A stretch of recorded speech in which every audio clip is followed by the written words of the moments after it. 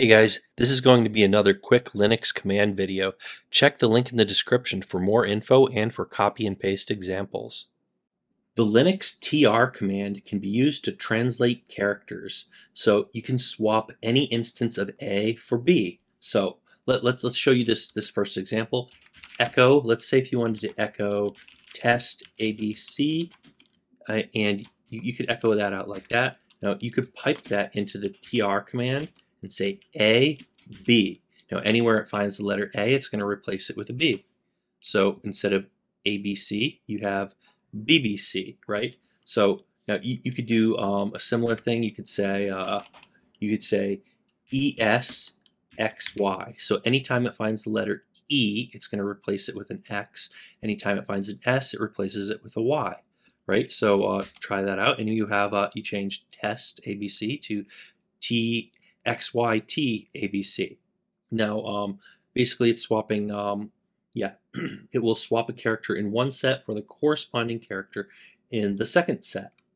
So let's see, you can also delete any character in a set. So, for example, let's say if you had tests and you wanted to pipe this to tr, you could say -d and say est, right?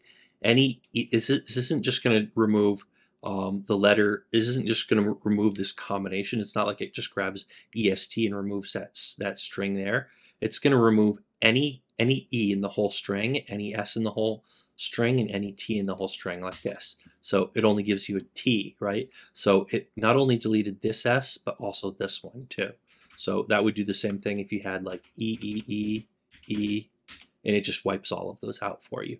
So you can use it to delete things. Now you can also compress identical consecutive characters. So for example, for that previous thing there, you could say instead of a D to delete, you could say S to compress. So anytime it finds the letter E, it's going to compress it if it's identical. So identical consecutive characters.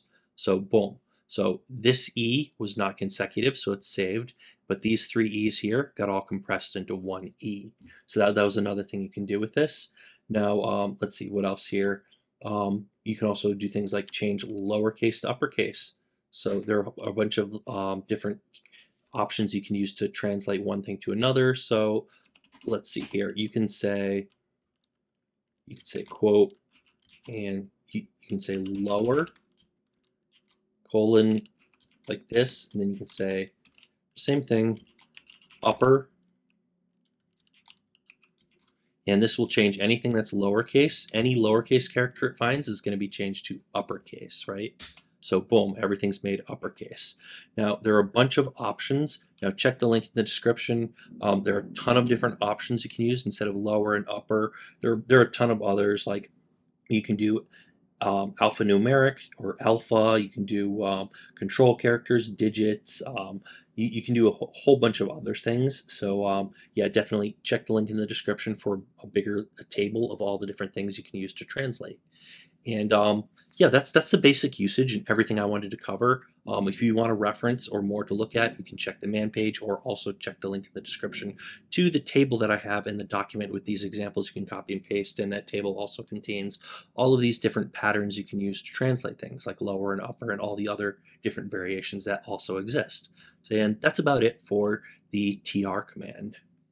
Remember, check the links in the description for more info. Hit the subscribe button for more useful content like this.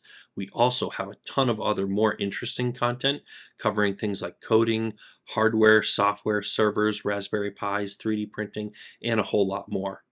Hopefully you found this useful. Thanks for watching, and we'll see you guys on that next video.